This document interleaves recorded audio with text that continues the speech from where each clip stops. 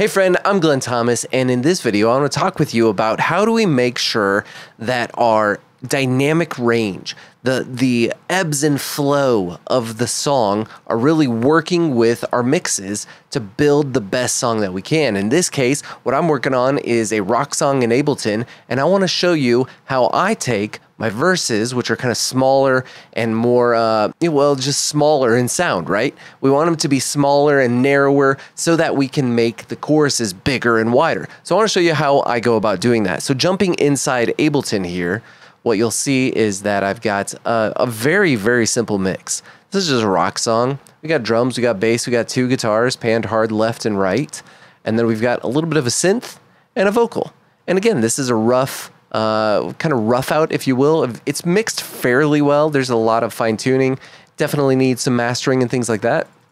But it's in a pretty good place. I'm pretty pleased with where it's at. And what you'll hear, well, let me just play it from the start and we can get into this song.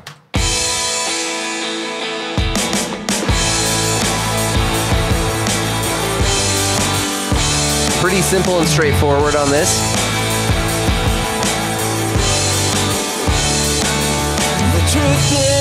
And then it's into the verse from there. So the first thing that I want to make mention of, how do we make sure that our choruses are really exploding out of these speakers? Well, one of the ways that I like to do it is by reducing the volume, or maybe I should say reducing the density of the verse sections. So what you'll notice here is, again, drums, bass, and then two guitar tracks and a synth. You'll notice for this verse, I've dropped out both guitars, they're gone.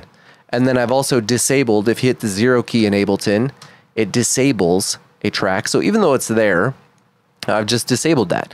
So again, in this verse, we've dropped it down to just drum, bass, and vocal. And it sounds like this. So you get this nice dynamic change. The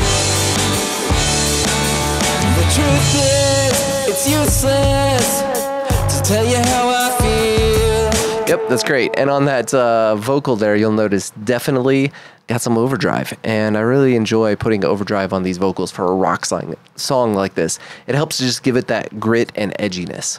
Okay, so again, the first thing that we can take away is that you can remove instruments to make your verses smaller so that your choruses are bigger. So if we come out of this verse, it sounds like this. You say you love me, and I'm worth Building.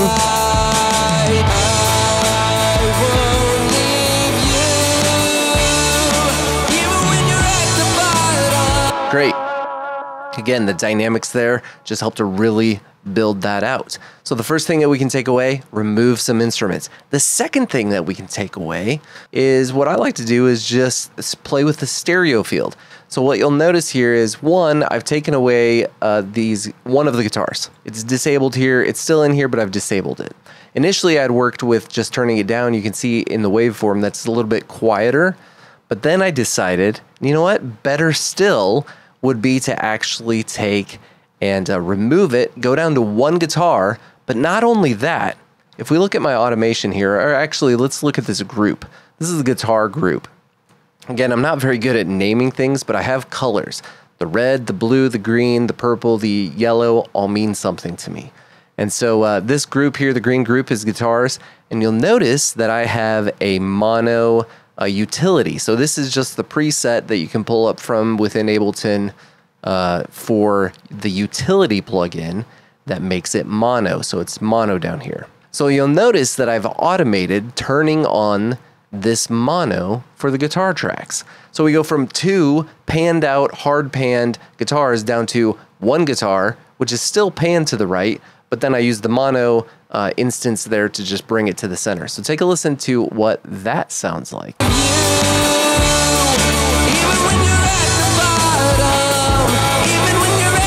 Comes down narrow. One guitar right in the middle. And that really ends up being a pretty good way.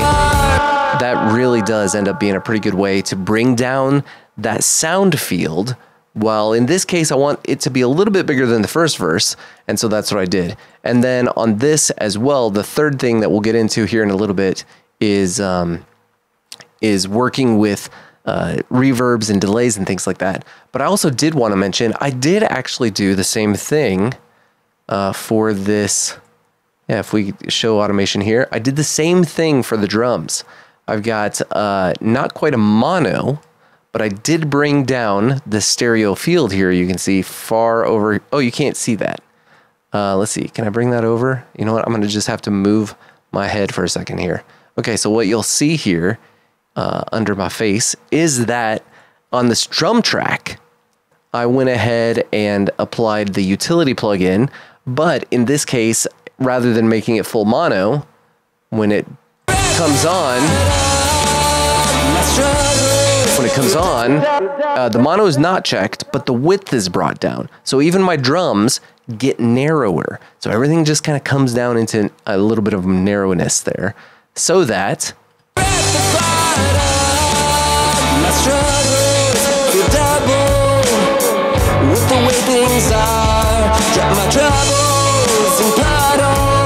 yep, and then when we get to the end of the verse here, blow it out.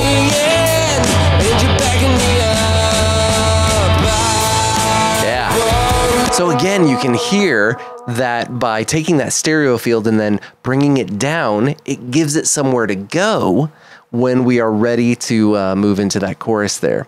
And then the final thing here that I haven't actually applied yet, but I want to talk to you about this. The third thing here for applying to get nice dynamics between sections is with your reverbs and delays and things like that. So what I like to do is I like to automate.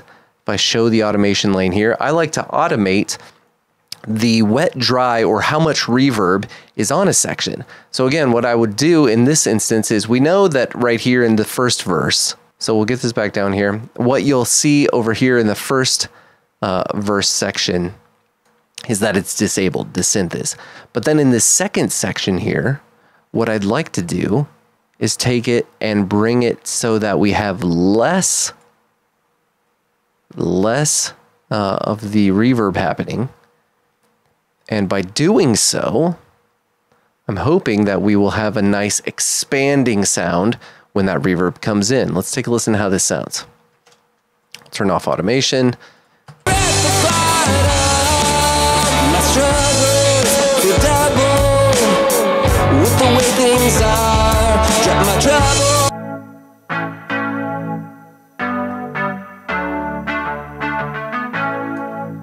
Okay, so it sounds like that. I don't know, that actually may have gone the other way.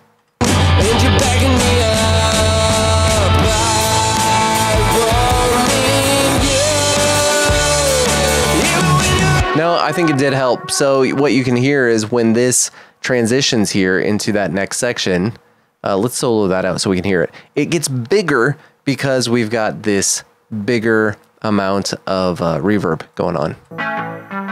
Smaller reverb.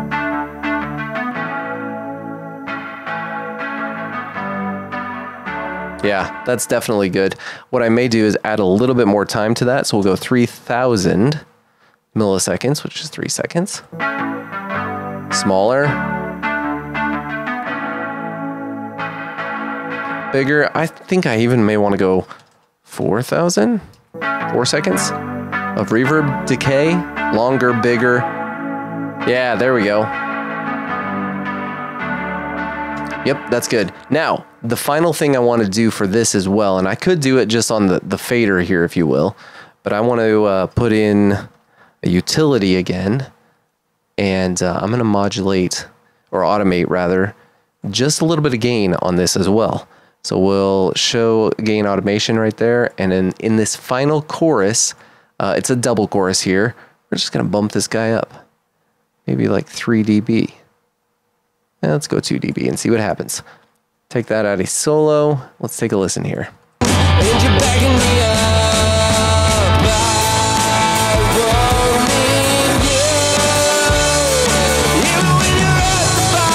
Yeah, you can actually hear it on the outside of the speakers there. And just for good measure, let's implement that same technique we started with, or on the second verse, with our width here. And so we'll show the automation for our width, and we'll do the same thing here. So in this verse, we're going to bring it down to 0, make it mono. And then for this chorus, we're going to bring it up. Let's make it even wider. Let's go 110%. 115, 109, 109. So we'll go even wider coming into this final set of choruses. You know what? And actually what we'll do is we'll go 100, 97, good enough. And then for the final chorus, then we can take it from there. So that should be about here. Is that where that's at? Yeah, so right in there. So then on this one, we'll take it just a little bit more up to about 109. So we'll get even wider for this last chorus. Let's take a listen to what this sounds like. Turn off automation and go. Right beside me, and you're backing me up. I won't leave you, even when you're at the bottom, even when you're at the bottom. I won't leave you, even when you're at the bottom, even when you're at the bottom.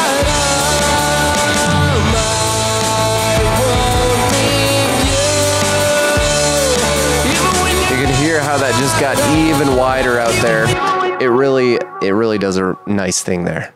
Overall, I feel very pleased with the way that we went about that. Again, 3 ways to get a little bit more of a pop from your choruses is by actually reducing the dynamics of the sections preceding it so that what you do have seems even bigger still. So hopefully this was helpful for you. If it was, go ahead and hit like on this video. If you have any comments about this mix or maybe a different way that you do this, throw that in the comments below. So glad that you joined me for this video, and hopefully I will see you on the next one.